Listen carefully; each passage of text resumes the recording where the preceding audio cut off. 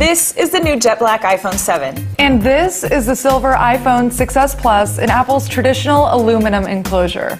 The high gloss finish is new to Apple's lineup, and it looks really nice. But apparently, it may not stay nice for very long. Even though Apple says it's just as hard as the aluminum model, they admit the scratches are more noticeable. The fine print on the site even states it may show fine microabrasions, and that if you're worried, you should put it in a case. First up, we have the denim test, for those who keep their phone in their pocket.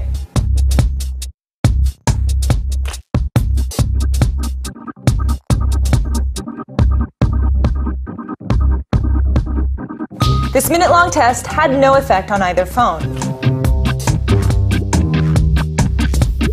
The desk test, or basically any time you happen to slide your phone across a tabletop surface. After a quick wipe down, the scratches on the aluminum nearly disappeared, while the jet black could not be helped. The wear and tear from being inside of your purse is probably what's going to cause the most damage.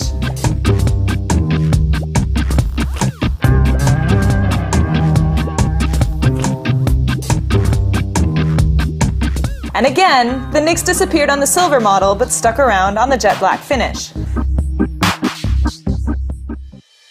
So this sandpaper test is a bit extreme, but a bad fall on a sidewalk could be just as damaging.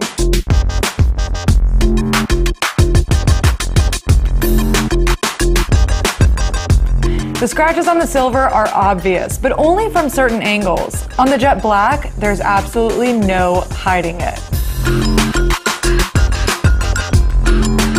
And for the grand finale, the key. Big scratch on both phones. Again, the silver one wiped away and the jet black retained the nasty scar.